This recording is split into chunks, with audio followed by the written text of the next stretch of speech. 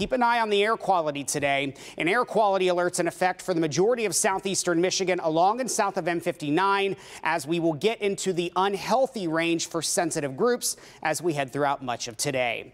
A beautiful shot on Tower Cam overlooking downtown Detroit and heading over toward Belle Isle early this morning. Temperatures feeling pretty nice as well. 65 right now here in Detroit, 63 working into Ann Arbor, 55 this morning, cooler up in Port Huron, and 67 this morning, checking in with us down in Adrian.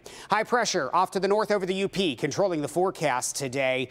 With an easterly flow coming in across the lake, we're going to bring a little bit of moisture today, enough that we may have an isolated shower, but most of us will stay dry today.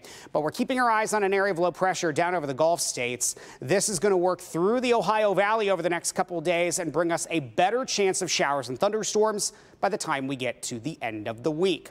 Check out clouds and radar here by 3 o'clock this afternoon. That pinhead isolated shower. Most everyone stays dry. Don't cancel the plans today. We'll go mainly clear by 11 o'clock tonight and bring in a little more cloud cover. Skies going partly cloudy as we head throughout our Thursday.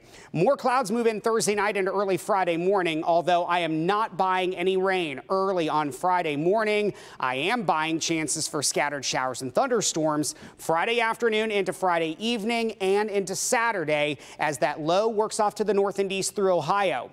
Still watching the radar by 8 o'clock on Saturday night. We do get some dry weather in here for the end of the weekend on Sunday before rain moves back in early Monday morning and sticks around through 7, 8 o'clock Monday night for the Ford fireworks and into Tuesday as our cold front pulls off to the east Tuesday night. Drier weather works in by the middle of next week for Wednesday. So for today, lots of sunshine. We warm things up very quickly, right around 70 by 8 o'clock this morning, into the mid-80s this afternoon. We will watch out for that isolated shower today before a brief cool down in temperatures the next few days as we drop into the 70s with storm chances back Friday and into Saturday.